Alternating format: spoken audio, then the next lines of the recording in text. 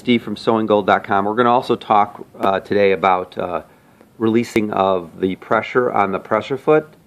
Now, if you look at these two knobs here, and then we're looking at the foot itself, these two knobs put the pressure. So the black knob is for the middle pressure foot, okay? And the silver knob is for the rear outside pressure foot. So to release those, you have to release that locking nut, and now that's to tighten. And then, okay, that's tight. Go loose the other way.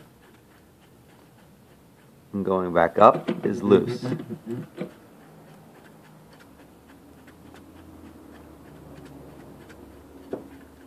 Okay, that's good. Okay, so basically, if your fabric is gathering, you could release both of these. Okay, so you could loosen both of these bolts, and then first thing you've got to release is the lock nuts. Okay, both of them have like a lock nut on them, and then release them up.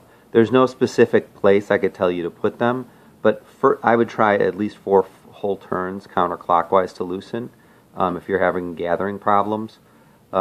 If you're not having any gathering problems, you want more pressure, just go clockwise and tighten them 4 whole turns from where they are from the factory.